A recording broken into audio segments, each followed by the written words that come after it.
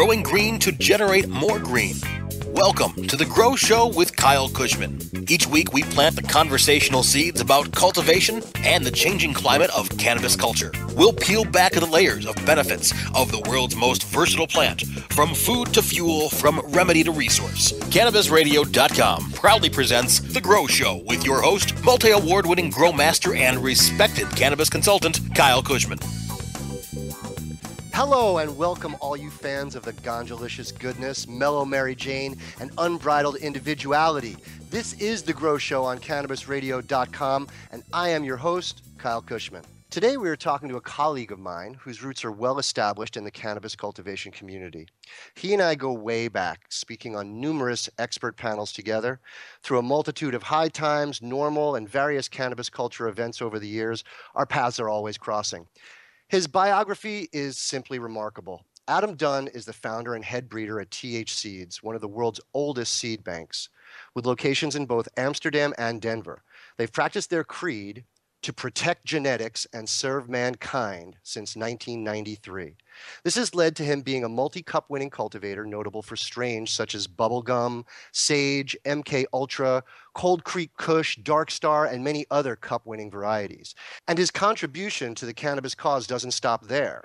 Also in 1993, Adam Dunn formed the company CIA, Cannabis in Amsterdam. CIA became a driving force in Amsterdam for cannabis education and a meeting spot for cultivators and researchers of the plant. He's also co-founder of the HoodLab clothing company, a professor at Cloverleaf University in Denver, and hosts the weekly podcast, The Adam Dunn Show. He's respected, talented, influential, and obviously very busy. And I'm happy to welcome Adam Dunn to The Grow Show. Thanks so much for being on the show today, Adam. Thank you very much, Kyle. That was a great intro. I have to get a copy of that one. That's better research than I've ever done. It was one of the longer biographies, but I really wanted to do you justice. You know, you've been involved in this industry for so long. You know, in fact, for 2 decades, you lived away from your native country, living your life as an expatriate and sacrificing pretty much home and everything because the medical plant that you love and also changes lives just so happens to be illegal under United States law. And those times are changing, that's for sure. Well, during the time, you did some pretty amazing things like founding the world's most respected seed bank and cultivating world-class cannabis. I want to know, although it might seem obvious, I want to know in your words, what brought you to Amsterdam originally and why did you stay so long? Well, that is a long question. I know you want short answers, but I'll try to keep it short. I moved there when I was 19, so I was at that perfect age where, to appreciate getting out of America at 19 because you're not 21 yet and you're not able to do anything back home. So to be able to go to a country where you could, go out at 16 and already be there. So I ended up moving there mostly for the fact that I had 1 or 2 good contacts there, and they were just, really good people that had also expats that had moved there. And, they were there for completely different reasons. They weren't there for cannabis at all. They were actually there for the gay rights that were sort of prevalent in Holland at that time. So they moved over there, and I had this one great contact, and she basically let me stay in her house. And as a 19-year-old, I was kind of looking at the obvious future I had, and I thought, of all places I've been in the world, this is probably the one that I felt most comfortable in a short amount of time. As you know, being been there so many times, it was like, it was the simplest things in life that made it good. I was trying to get away from America with cars and payments and things like that. And I was just like the beauty of riding a bicycle through town and being able to smoke cannabis freely and stuff. It was just like the simplest things, you know what I mean? And that was all I cared about. Exactly. And I'm sure that those years have helped shape your actual personality. Yeah, it was pre-internet too. So I think, back in the day, it was like, that was when you had to go to some place to see it. You couldn't go on Google Earth, you know what I mean? You couldn't just experience everything you think, because now people go to Amsterdam and they've already virtually been into every shop, you know what I mean? And now it's back in the day, it was like I had to call my friend up who actually lives here in California and tell him, it's real, dude. There's really places you can go and buy cannabis. And so I was still in that zone where it wasn't even 100% sure if this was a fantasy or not, So again, it may be an obvious question, but I want to hear it in your words. What is it specifically that you could do in Amsterdam that you couldn't do in the U.S.? And what has changed? Well, the thing is that when I first moved there, it was a little bit different than it is now. The rules were, and I was trying to get my head around it when I first got there, they said you could have up to 50 plants man, personally. So I was like, wow, 50 plants. You know, there's so much you can do with 50 plants. And, you know, the way that the laws are now coming down to most places saying 6 or something along those lines, you know, it was like the idea of having 50 plants and being able to do what you wanted to do. And I, at that time, didn't have a lot of experience growing. I'd grown a few plants in Florida when I lived there outdoors, and, you know, just kind of was more into the idea of being able to finally expand a little on the idea of growing. And I ended up learning in the place that I thought I was going to be the mecca of cannabis, and it was the mecca of cannabis, but it seemed like there was a lot of learning still to be done there. You know, like Amsterdam was far ahead of the rest of the world, but at the same time, kind of behind in the American way of smoking cannabis. Like people there mix with tobacco, first of all. So that was my first learning curve was, you guys don't really smoke as much as you think. We think you smoke. You know what I mean? And to be an American over there long term, it really made it kind of like where I had a little bit of an advantage, I think, just because I didn't mix tobacco with my cannabis. And I think that really made it easier to fall into this whole breeding thing. Really? Interesting. What is it that prompted you to make the decision to come back to the States? You know, like I came back in 2009 to the THC Expo that was going on here at the convention center where I'm at today. And it really opened my eyes to the fact that this industry is about to expand and become the animal that we always wished it was, which is, you know, Amsterdam's a very small place. It's a little village, basically. And all the international attention that it always got for cannabis didn't really know how to deal with it sometimes. And I think that California and America wants and needs cannabis so much that when I came back and saw how happy it made people here, even more happy than they were in Amsterdam, to have it on their own home soil, I kind of felt like this might be the new place. And also I believe that in my heart, I believe that America screwed this up, so they needed to fix it, you know. I felt like I needed to be, and I felt like I needed to be part of that, you know. That's a great way to put it. And so you're putting down roots back in the U.S. now. Oh, yeah. And I've been here for now 5 years. It's going very fast, as you noticed. I mean, we're at all sorts of business meetings and congresses, and everything is going at a rapid pace. And I'm really glad that I made the move because I think the people in Amsterdam are really feeling left out right now in this whole international cannabis sort of revival, because as the world goes up, they go down. You know, that's terrible. Well, they don't have the economic engine that we do, but you know, it's really important in my eyes that people like you and I and peers of ours, we claim some of this real estate, both financial and ideological, and that we claim this real estate before somebody else does, and then they get to paint it in their vision, because our vision is much more altruistic. True. And I mean, the generations come to rapidly too. Like, whereas, you know, 10 years ago, that kid that was your friend's nephew or whatever is now at the age, you know what I mean, where he can actually make a difference. And he's seen maybe, you know, the struggles that have happened before. Like, we're talking about multi-generational families that have been growing cannabis in California for years, and now they have to make a quick decision whether to jump into this, the legal side, or to stay on the underground, which is going to become smaller and smaller and smaller, you know? Yes. As you know. And as you know, cannabis legalization has been making great leaps forward in the past few years.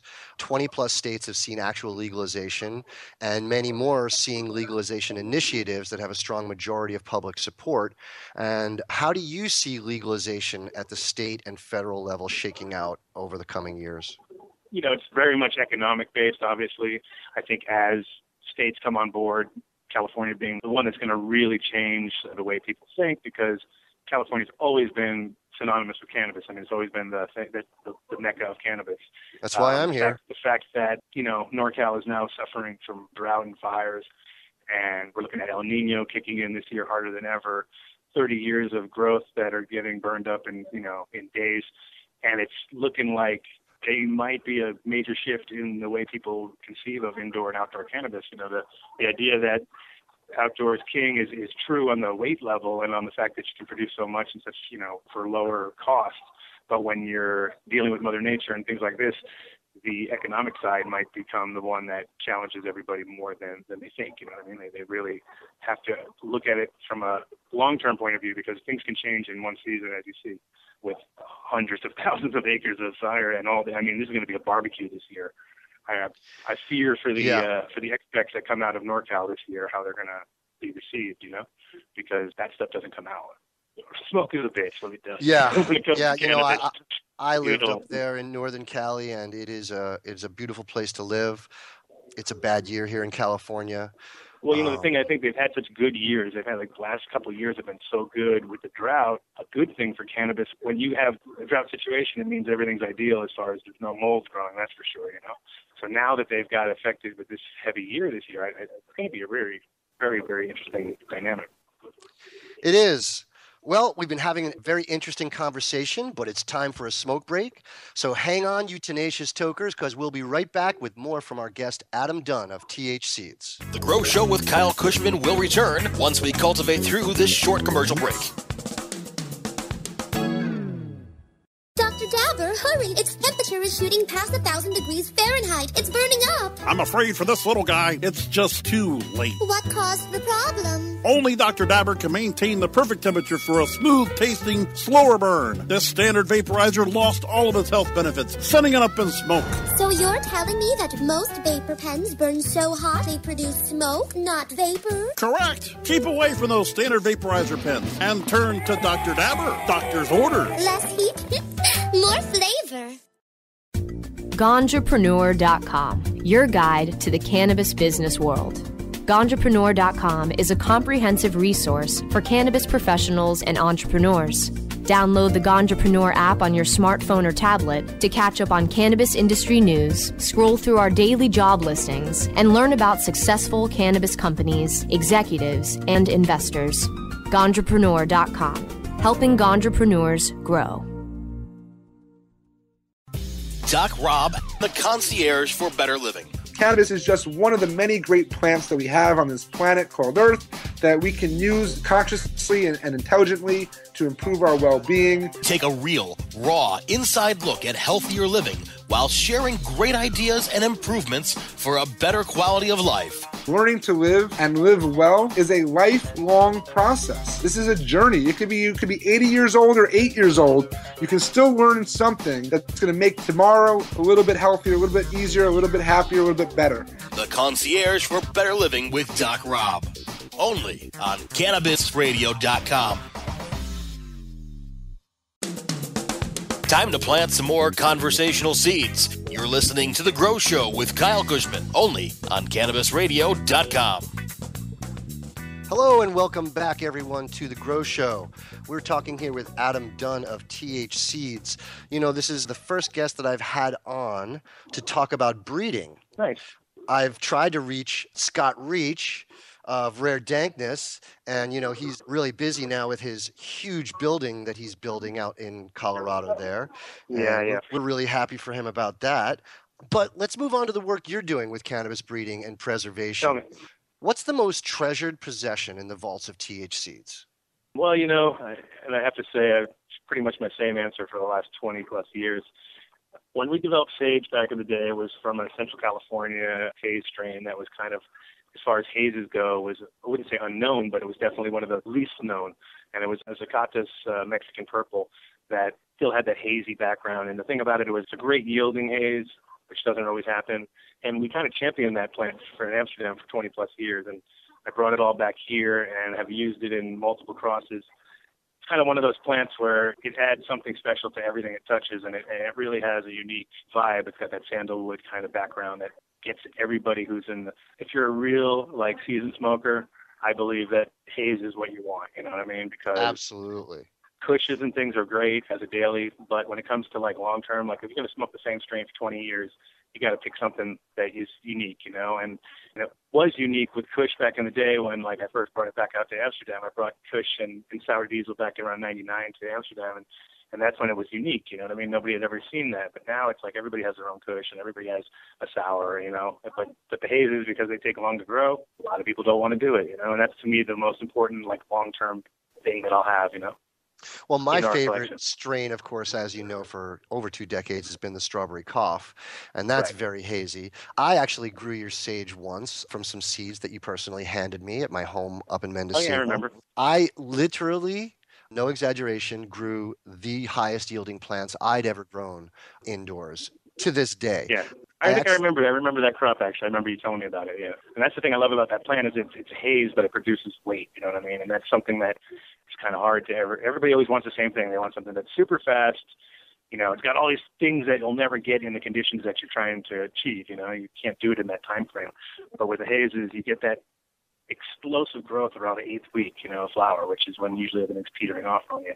And that's a really great feeling. Not to mention the really great feeling you get when you imbibe the haze strains. Pretty much everything I've ever written, I've written on some form of haze. Yeah, and that's true. I mean, I had so many people who have told me, like DJs and band members and writers, that sage in particular is their like go-to plant. Like I had guys who were writers back in Amsterdam, and they would, if they couldn't get sage, they were just like literally in like writer's block for days, you know what I mean? And then they'd get that and it would grease the wheels and send them off into their creative sort of spectrum where they would, develop some awesome stuff. And it was great. Like one of these guys was a motivational speaker. So to have somebody who tell me that they're a motivational speaker, they go in front of thousands of people, but they have to have sage to write their stuff. You know what I mean? So I was like, okay, I love to hear that. So I know there's a really cool acronym for the sage, but I forget it. Please tell us what it is. It is Sativa Afghanica Genetic Equilibrium. And the Afghanica part of it is interesting because Rob Clark, he had not published that word as a sort of description yet, but there was a few people who were trying to because I'm sure you and your listeners are familiar with the whole Rob Clark Sativa Indica sort of controversy. I was going to get to that question. Okay, well, that part of that was the Afghanica was a classification that hadn't really been put out there yet because we had Sativa, we had Ruderalis, we had Indica, but he kind of decided, well, not decided, but he had actually, through the research, said like, Afghanica needs its own category.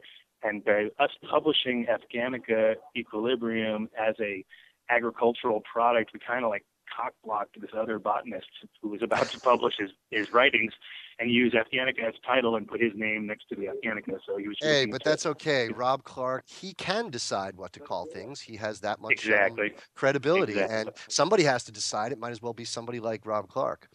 Right. So I guess we just championed the name and ended up getting that guy and Rob and all sorts of. Well, Rob didn't mind, but the other guy was very heated over it, and so apparently, we ruined him. So. Not a bad thing. Oh, anything to help out Rob. Anything to help out Rob, Shit happens, as they say. I don't know the other guy, unfortunately. Rob's a wonderful man. No. And we may never know. We may never know. The world will never know. Okay, this might be a tough question, or it might be really simple. I don't know. What are the 3 most important factors in breeding cannabis? Well, the obvious would be that you have stable genetics to begin with. When you have a multi-polyhybrid from people who weren't breeding in the first place, it was just because usually, you got to imagine that most of the cannabis that has been grown over the years, and most of the best cannabis has literally been bag seed because that's the plant expressing itself to keep going. You know what I mean? And a really good plant will always throw a few male flowers out at the very last weeks or so, and especially like sage, for instance, on the 10th week of flower, when it's a really peak fluorescence, it'll throw 1 or 2 male flowers out. So those plants tend to occasionally throw 1 or 2 beans. That's what Sour Diesel was. That's what OG Kush was. They were all mistakes, you know what I mean? So, so the fact that you have something, the idea of stability is something that you grow and you don't get surprised by it. It doesn't throw Hermes flowers on you. It doesn't react weird. Especially I tell people light sensitivity is really important. If you walk into a room and your plants throw out male flowers in 1 second of showing them, then they're probably not very good genetics to be working with in the future. They're going to express some craziness when the lights go out one day or something. So whereas you get a rock solid plant that you open the doors, but you're not supposed to, and show your friends. So stability then isn't really just, we're not just talking about, stability in the actual strain and the breeding. We're talking about stability to stresses as well. Mostly, yeah, and because that's the only. You gotta imagine, in the beginning, you don't have much to work with. Somebody hands you a bean, you grow that bean, and you learn it from the inside out. After maybe 3 or 4 cycles, you might really have that thing dialed up. And part of that dialing it up is deciding whether or not it's a fun plant to work with. And if it's the kind of plant where it's very hard to trust the plant, you know what I mean? If you know that, I opened the door, it might throw a nanner on me, then those are the ones you don't really want to work with. And it's very true with feminized strains. A lot of people are going for feminized, but what they don't understand is that the reason that those plants are feminized in the first place is that they reacted to stress in a way by converting them, like transferring from a male or from a female to a male. That's showing me weakness in a sense in the genetic. So what are your next 1 or 2 important factors? Then I would say the male selection is probably your other major factor, probably equal on par with stability, because the male is half of the information that's going to be passed on to your progeny. So the idea is that if you have a great female, like everybody knows their females really well, they have a great, Sour Diesel or OG or Granddaddy Perps or something that they feel really comfortable with, and they want to cross into it. Now the male, obviously, you can't just go willy-nilly and grab any old male, because that is literally half your information. So finding a good male that, again, stability of the male is important too. You want to, but it's important because that really changes your company. Like, for instance, Soma uses that G13 Haze male, right? And so does DNA, and so does another couple companies. So my idea was that I never used that G13 male because I didn't want to be like any of the other seed companies in Amsterdam. I wanted to stay unique. So I always used my own males that I selected and I knew nobody else had. And that made me feel like, okay, I have something special regardless. Individuality, I praise it. Absolutely. So, but that begs the question. So choosing, females are easy because we can smoke them, we can taste them. Sure. How do you choose a male? There's a few things that you want to go. Obviously, tactile things like smell and texture and how the plant if it produces any trichomes with visible trichomes. Do you ever smoke a male? Well, we can reverse a male is one way to do. If you really want to test stuff, you can reverse the male, turn it into a female, and then smoke that female, and then really get an idea. That's actually the only reason I like feminizing stuff. I think that's a great technique for figuring out the males because, since we're not smoking the males normally, if you can do that, you actually get all the bells and whistles. But the other real key is not to go for the early flowering males because you're really going for the later flowering males. Early flowering males, just like in the human world, are not desirable by females. Correct. So you need to go for the one that can handle it a little longer, come on a little later, because those will tend to produce more and actually be more like a better structured plant, And of course you have CBD testing and THC testing now, which is, much more scientific, and it can actually help, but it can also hinder if you rely on it, because if you rely on it, you'll end up growing a bunch of swag that nobody wants to smoke because the paper said it works good, you know what I mean? Where you really want to go on people's opinions, not numbers. Really good, important stuff. Before we get to the end, really quickly, because we are about out of time, can you tell us a little about what else you've got in the works? Sure. I'm still doing HoodLab clothing, of course, and so we're based out of, and in Colorado is the perfect environment for that. So the HoodLab clothing is still rolling strong. And as far as THC, I'm partnering up with the guys from Dark Horse Genetics. We're going to do some collaborations, some greenhouse facility in Pueblo. So we're going to be doing some greenhouse growing down there, working with an extract company called AU Extracts in Colorado, and we're going to develop some stuff together, some new strains. One of the things about growing for extract is a little bit different than growing for cannabis. I mean, really dense buds don't necessarily work out so well when you're trying to load columns, you know what I mean? So sometimes a different technique or a different style of plant works better in those different situations. And, it can change the game. That's awesome, Adam, and I look forward to coming out and visiting you again real soon. We are coming to the end of our second segment, so we're going to take a quick break for our sponsors, and then we're going to come right back with Ask Kyle. The Grow Show with Kyle Kushman will return once we cultivate through this short commercial break. Your connection to quality cannabis insurance services is spelled K-A-E-R-C-H-E-R.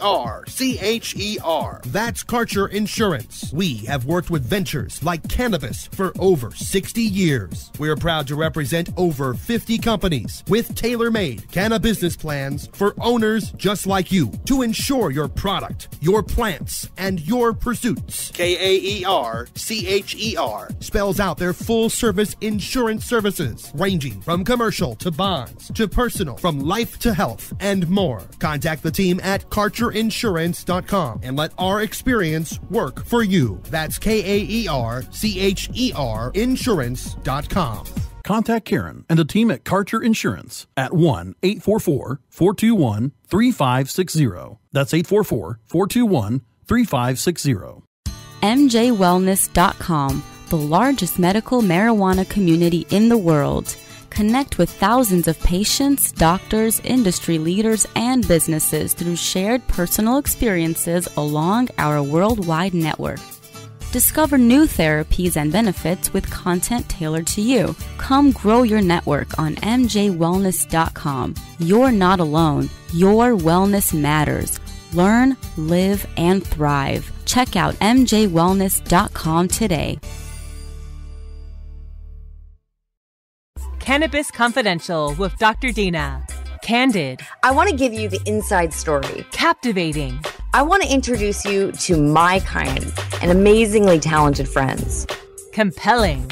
We get to meet some of the most amazing cannabis activists and warriors around. Listen in as medical marijuana pioneer Dr. Dina shares never-before-heard stories, chats with cannabis insiders and celebrity friends, and provides invaluable perspective and insight into one of the fastest-growing industries in the world. I want to share with you what was once confidential information. Let's expose the truth, discuss the issues, and learn the facts. Cannabis Confidential, only on CannabisRadio.com. Time to plant some more conversational seeds. You're listening to The Grow Show with Kyle Kushman, only on CannabisRadio.com. Hello, everybody. Welcome back. Now it's time for the final segment of the show that I like to call Ask Kyle. Every day I get questions from people around the world who have questions about their cultivation challenges, and I dedicate this part of the show to answering those questions. We got some great questions this week. So let's see. Before I start with these new questions, and since we have Adam Dunn here, master cultivator breeder, a few weeks ago I did a show with Keith Stroup, and we were talking about feminized seeds. And I have some reservations about feminized seeds. What's your opinion on the subject? Well, like I said earlier, to me it was a great testing thing. Like, I like to use tools sometimes for the wrong reasons, but that actually sometimes can make them make more sense. And so, for instance, like I was saying earlier, if I'm testing stuff, if I put either like gibberellic acid or colchicine, or I'm using silver nitrate or silver thiosulfate, then I'm going to see which plants respond by reversing sex, and that will show me whether that they're strong genetics or not. It's a little bit of a reverse test. And of course, to me, it's a shortcut, and the only reason that shortcuts will work in this industry is if you don't care, And if you care, you don't do shortcuts. That's part of the whole difference between a good breeder or a good grower and a bad grower. Sure. You shouldn't take shortcuts. You shouldn't be able to sleep at night if you think your plants are dry or need something. You know what I mean? You should be woken up from the middle of his sleep, and you should get down. Oh, totally relatable. I have a question here. But I'm not a big fan.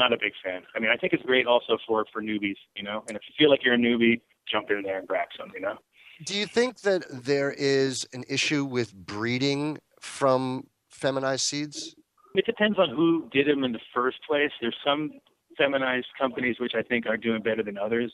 Some people are taking it a little further down the step. It's also if they're selfing the plants, or if they're turning them into if they're reversing a plant and then they're crossing it out with a normal plant.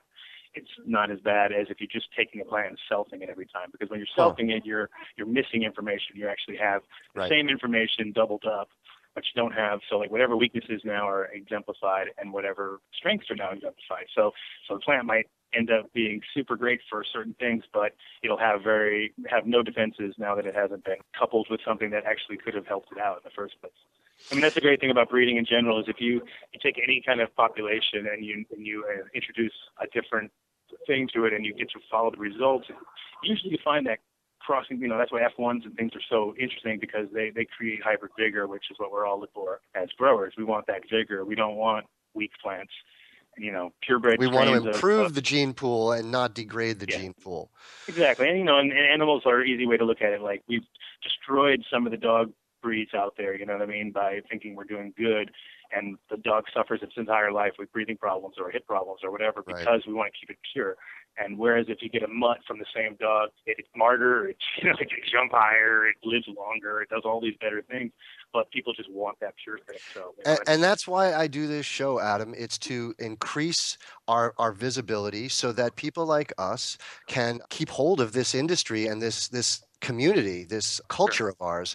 It's really important. This is an interesting question I'd like to get your thoughts on too. What is Stan T from via email wants to know what is the difference between autoflower and photoperiod seeds?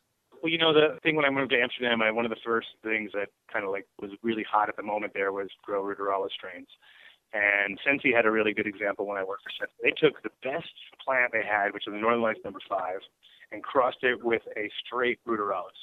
So they ended up, and that was their ruderalis indica strain that they sold for €25 for, I think it was even 20 seeds or something. So it was a very good bargain. But in those seeds, you had literally the best and the worst of everything. You know what I mean? You had the early flowering ruderalis ones that would come out at, they would finish off at 6-7 weeks.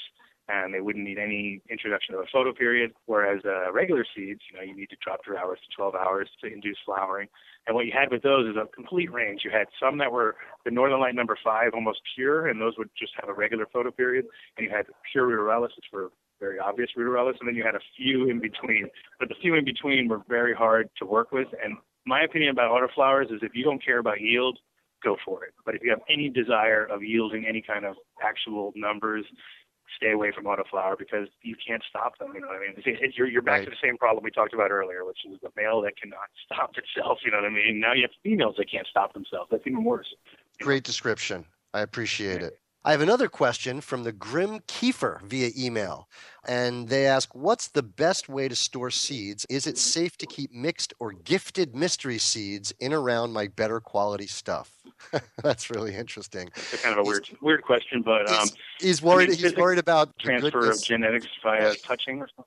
No, I mean, the storage is pretty basic. It's cool and dry and dark is the best I can describe. If you keep things in the fridge, I keep all my seeds in the fridge always, and that's your best cool, dry, dark place probably in your house.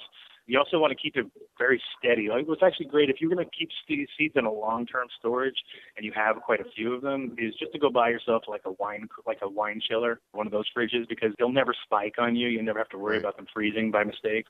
50-something degrees is way better than the temperature of your actual refrigerator.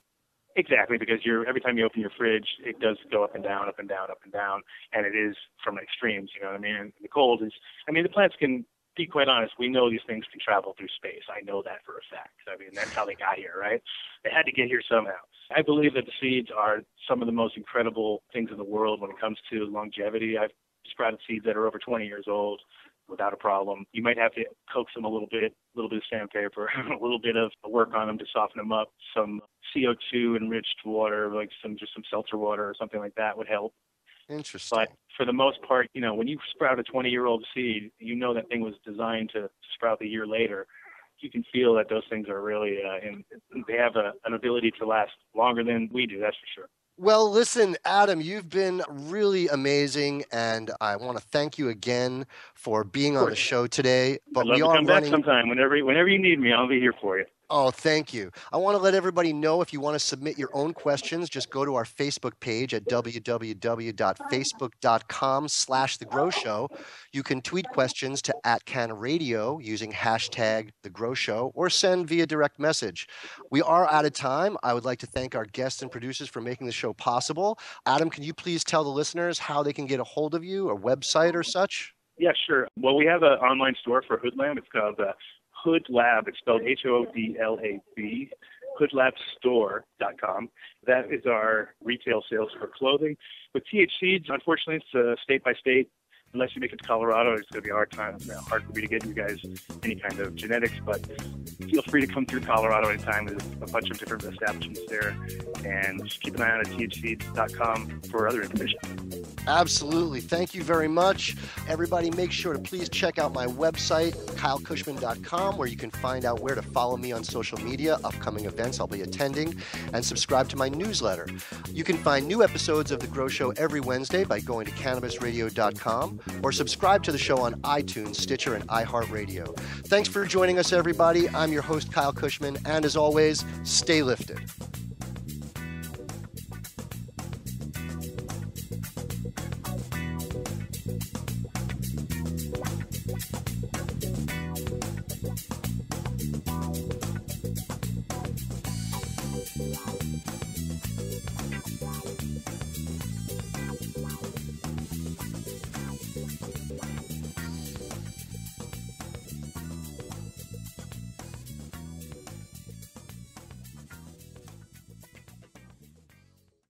The opinions expressed on this CannabisRadio.com program are those of the guests and hosts and do not necessarily reflect those of the staff and management of CannabisRadio.com. Any rebroadcast or redistribution without proper consent of CannabisRadio.com is prohibited.